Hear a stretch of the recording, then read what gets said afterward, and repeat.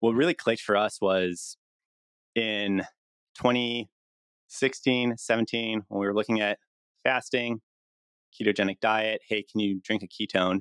When we started looking through the literature, we saw that in the early 2000s, DARPA, the Defense Advanced Research Project Agency, a lot of people know that because DARPA created the internet, and they generally investigate frontier technologies that like decades later see the light of day. So DARPA in the early 2000s had this program called Operation Metabolic Dominance.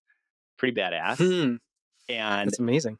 And in that they were looking at ketones because of a lot of what we've been discussing here, where they had these hypotheses that, hey, ketones are a substrate. They can help with all sorts of things. What happens if we give them to soldiers in these different contexts? What about in hypoxia, low oxygen? What about when they're sleep deprived? What about here, there? We know that they're really interesting. They're dynamic as a substrate. What happens if we supply them in these different contexts? So DARPA did the foundational work in early 2000s with the National Institute of Health. And they created, it was extremely expensive. It was $20,000 a drink and tasted absolutely insane, just like battery acid, crazy. But they did some of the basic science around it, where they showed some of these key findings around like the efficiency of ketones. They proved out that, hey, you can make a ketone, you can pass it through your GI system, it's safe. So they did some of the core basic stuff. And then, as DARPA tends to do, like they established that it was feasible, but then kind of left it up to the reader to complete the exercise. Like they basically left it on a shelf until we in 2016, 17 started looking at it, and we said, hey, okay, ketones are clearly having a moment. Like a lot of people are doing all these fasting, ketogenic diet, bulletproof, all those things that we've been talking about. Why don't we figure out how to actually scale this out? So we were the first to make it at scale, bring it out to the market. You tried it out, the HVMN Ketone version 1. It was still pretty expensive. It was $30 a dose. It still tastes pretty crazy, but it was like you could drink it. And for us, that then unlocked a $6 million contract with U.S. Special Operations Command, where once we were able to make it at scale, we were able to re-engage with the DoD and say, hey, okay, like let's try this in a broader context where we're getting hundreds of people in these different contexts that we're really interested in studying. So we got that going, and we started making it broadly available to, I mean, at that price point, we say it was broadly available. Like you could buy it on our website, but realistically, $30 a drink. The people who were having it were all extremely high performance. Tour de France athletes was a big market for us. Like super baller execs were drinking it here and there. It was still very like upper echelon product.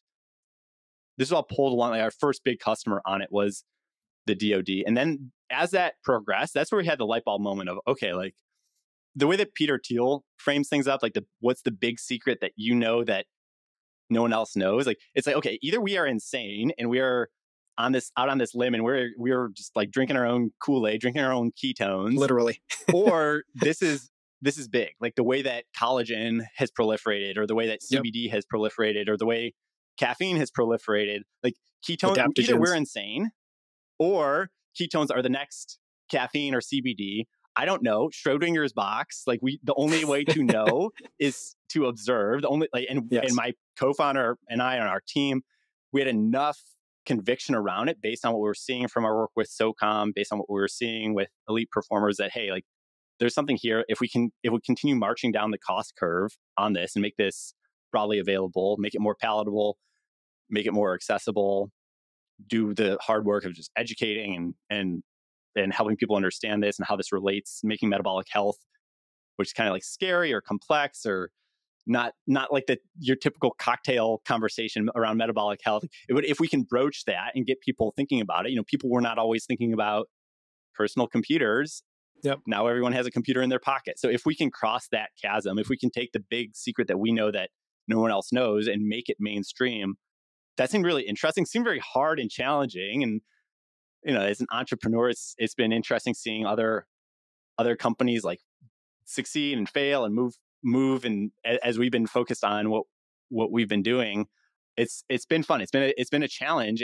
But we've turned this corner in the last, I would say, like 6 months, where basically everything that we've been building towards for the last 4 or 5 years is coming true, where it's like we are crossing the chasm. I would say we're still in the early innings, but like we're maybe in inning 2, no longer in inning 1. Like we've crossed some threshold where it seems like it's actually taking off in the mainstream way.